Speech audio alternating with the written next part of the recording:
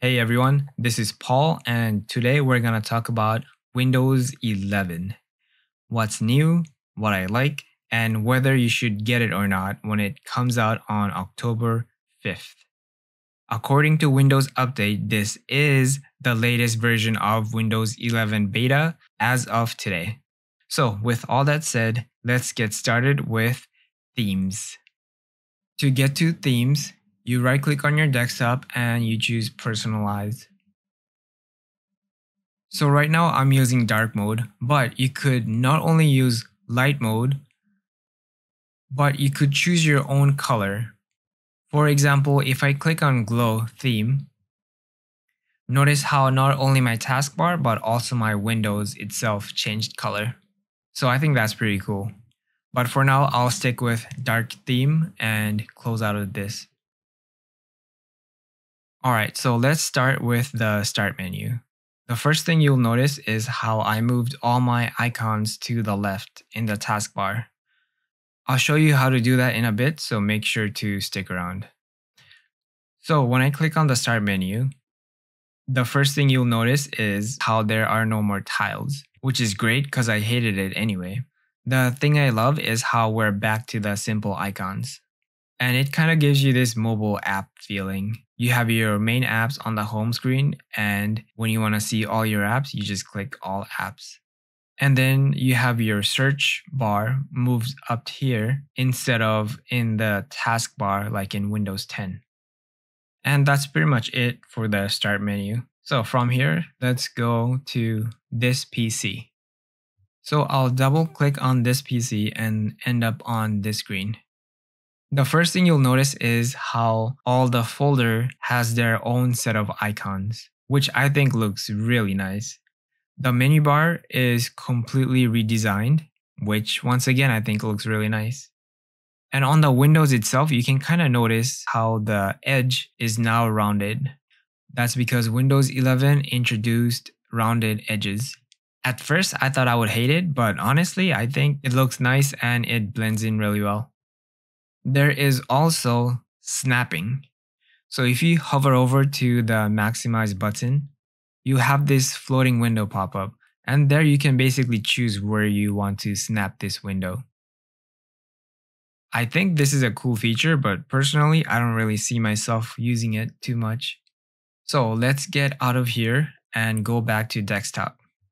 So if I right click on the desktop, the first thing you'll notice is how the menu bar got a redesign. And the thing that's most exciting to me is open in Windows Terminal, which is probably a weird thing to get excited about.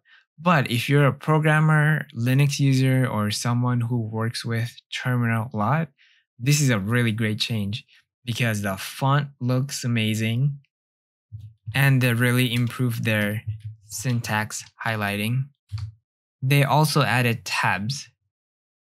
So most people won't care about this, but personally, I'm very happy for this. Okay, let's move on to the next one. Taskbar. First thing first, I'll show you how to move all your icons to the left if that's something you want to do. Basically, all you do is right click on your taskbar and choose taskbar settings. Then you want to scroll all the way down until you see taskbar behaviors. Click on that, and where it says taskbar alignment, you can choose left or center. Now that we're here, I want to talk about badges, which basically means your apps would show numbers based on how many unread notification it has. And speaking of taskbar, let's go see widgets. So to open widgets, all you do is click on this blue icon that says widget when you hover over it. When you click on it, this window opens up and basically it shows you more of your notification, news, weather, or whatever you want to customize it to. And that's pretty much it. So let's go see settings next. To get to your settings, you first click on your start menu and type settings. And then you click on the settings app. The first thing I notice is how it kind of feels like Android. The icons are colorful, so they're nicer to look at and easier to distinguish. To modify any of the settings, You basically click on the parent setting and then the child setting.